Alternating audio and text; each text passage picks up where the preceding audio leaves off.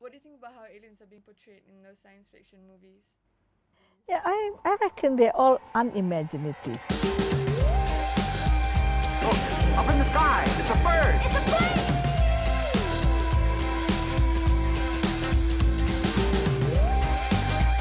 My name is Mazlan Othman. I was formerly the director of the United Nations Office for Outer Space Affairs in Vienna, Austria. When we learned physics, it was the physics of what's out there that fascinated me.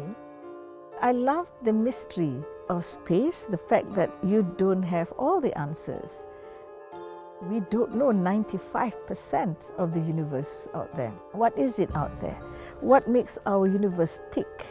How did we come here in the first place? We're only just beginning to graze the knowledge there. The fact that I can't wrap my head around everything out there. There's no reason why there aren't life outside of the Earth. That's what we call them extraterrestrial life. We have found here on Earth life in extremely unlikely situations. But if you think about it, as long as life can begin, then life can become complex as it did on Earth. So what's the likelihood of bacterial life evolving to become complex organisms?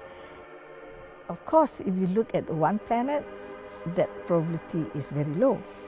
But remember that there are thousands of millions of stars in the Milky Way, which is one galaxy, and there are hundreds of millions of galaxies in the entire universe. And now we are saying that there need not only be one universe like ours, but there could be infinite number of universes. Scientifically, there is no reason why life outside of Earth should not exist.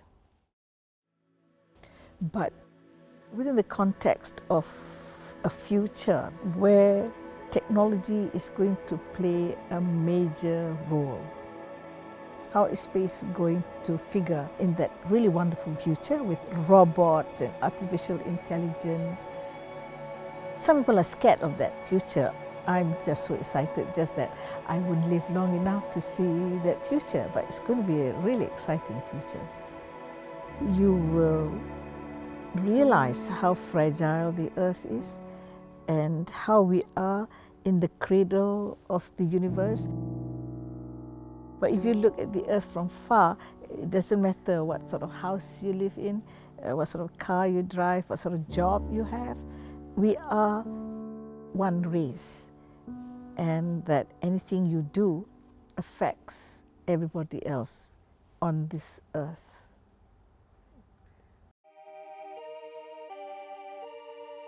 If somebody walked in there right now and said to me, Mazlan, we're going to take you on a one-way trip to Mars. You must go now as you are, and we probably can't take you back home. I say, sure, let's go. Why not?